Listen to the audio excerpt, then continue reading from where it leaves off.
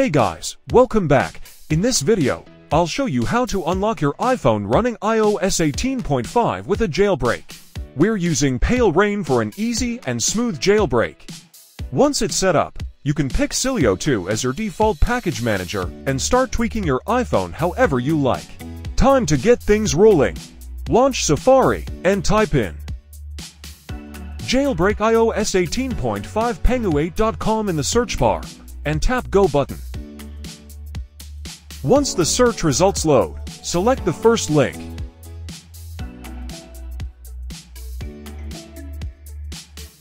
Keep scrolling until you locate the Palera1n Virtual Jailbreak section.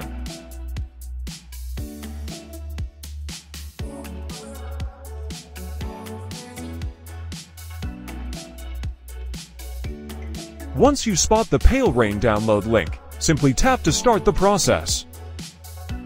You'll be taken to a page where you can download the Z Jailbreak app, which includes the Palera1n Jailbreak Tool. Download the Z Jailbreak app to your settings and complete the installation.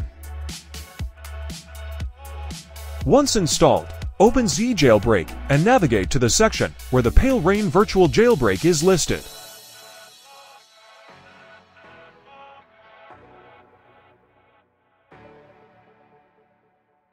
Tap on the tool, then hit the Install button in the top right corner.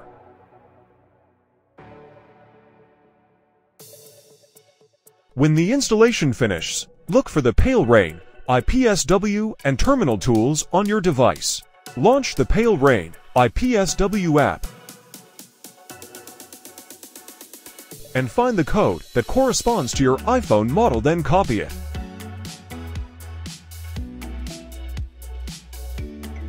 Head back to the home screen, launch Terminal,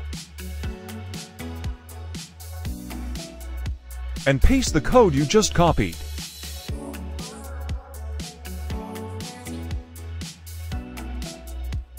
Wait for the process to finish, which should just take a moment. When the download button shows up, tap on it to proceed. Open the Palera1n app and begin the installation.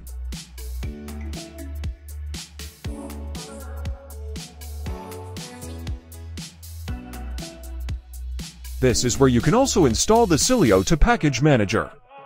Sileo 2 is a modern, fast, and user-friendly package manager designed for jailbroken iOS devices.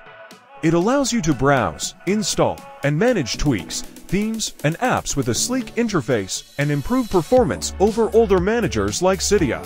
Built for speed and compatibility, Sileo 2 supports newer jailbreaks and repositories with regular updates. And that's it! Your iPhone is now jailbroken using Palera1n Jailbreak, and you've got Sileo to manage all your tweaks. If you found this video helpful, don't forget to hit that like button, subscribe, and ring the bell for more tech tutorials. If you have any questions or run into any issues, drop a comment below, and I'll be happy to help out. Thanks for watching, and I'll see you in the next one.